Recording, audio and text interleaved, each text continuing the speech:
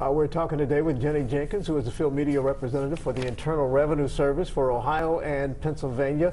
And you're here today to bring attention to a scam, a telephone scam that just won't go away. Explain what it is and how it works. Well, we've been getting reports for several months now that people in various areas around the country, here in southern Ohio, greater Cincinnati area, are getting calls from people who are identifying themselves as IRS employees, but these are actually scammers who are impersonating IRS and calling folks to say that the recipients of the call owe taxes, and if they don't pay right away by wiring money or giving information on a prepaid debit card, some dire straits will happen. The recipients of the call will be hauled off to jail, driver's license revoked, something along those lines. And people are falling for this scam. Unfortunately, yes, people are falling for the scams. Recently, the Treasurer Inspector General for Tax Administration, TICTA, sent out a report that noted some numbers. A lot of people are falling, unfortunately, for the scam. We just want folks to know that if they do receive a call from someone who identifies themselves as being with the IRS and the caller says that payment must immediately be made on taxes due, that is a scam. The IRS would not be asking for somebody to immediately wire money to pay for taxes due. Okay, what should people know just about how the Internal Revenue Service operates? It sounds odd to me that they would even call about your taxes unless you had already initiated a conversation. More often than not, the IRS will initiate contact with the taxpayer by mail through correspondence. There may be some rare instances where we might contact a taxpayer by phone. That would typically be to schedule an appointment to come in and talk about your tax return. If we have any questions, we might schedule the appointment and follow that up with correspondence later. But more often than not, we are contacting taxpayers by the mail, and never would we be asking for personal or sensitive financial information over the phone. Okay. If someone does receive this call, should they call the Internal Revenue Service, or should they call the FBI, or who exactly should they call? Right. Well, the main thing is do not wire that money that's being asked for. First and foremost, don't send anybody any money.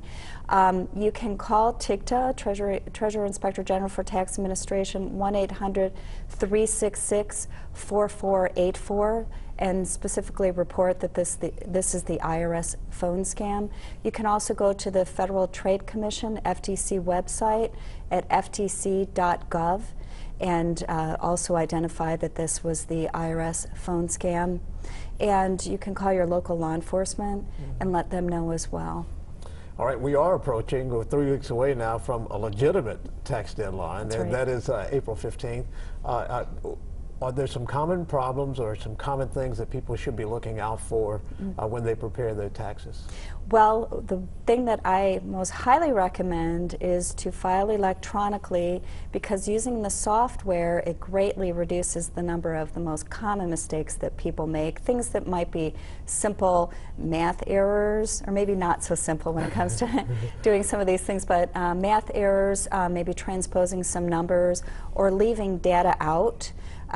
Those are the simple things that the computer can fix for you, and then when you go to file your return electronically, you'll get a quick notice back if something's identified as being wrong.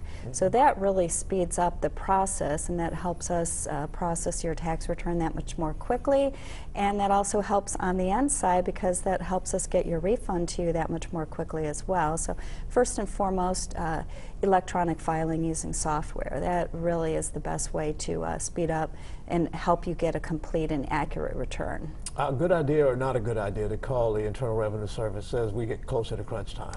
Well, I have to say our phone lines are extremely busy this time of the year. What we recommend is that since we've enhanced our website quite a bit over the past few years, we have so many of the most commonly asked questions on our website in an FAQ section. We also have different tools that you can use, resources like the Interactive Tax Assistant, or ITA. We've got tax trails.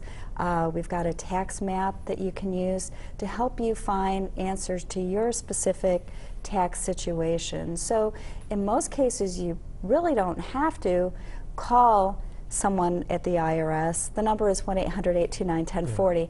But first, I would say go to our website, irs.gov, and see if you can find the information that you're looking for there. Chances are, I think you'll find it there.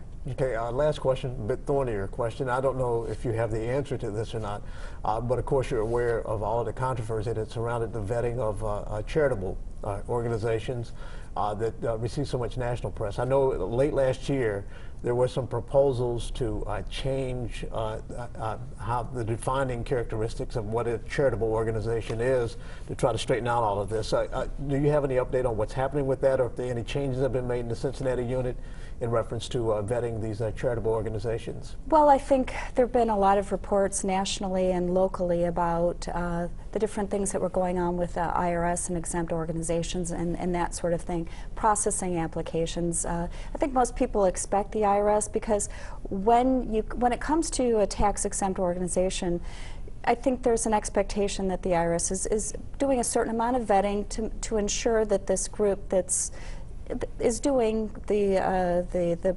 program, the work that they said they'll be doing, and the reason for their tax-exempt status. So the IRS is working with different elected officials, working through the process to make sure that we're coming up with the right way to do things to meet our obligations to the taxpaying public. They do expect us to, be doing a certain amount of vetting to make sure that the groups are in fact, legitimately tax exempt. Would it be fair to say that this is a work in progress, that is still being refined as to exactly how to do this? That's sort of outside my scope, but I think it's fair to say that folks in DC and locally are working hard to make it the best process possible, again, to balance our obligation to do the proper processing and vetting, and also try to make it as seamless and as quick and easy as possible for the groups that want to get out there and do the good work that they've set out to do. All right, Jenny Jenkins, thanks so much for coming in and telling us about this scam and also some last-minute tips. Okay, thank you. Mm-hmm.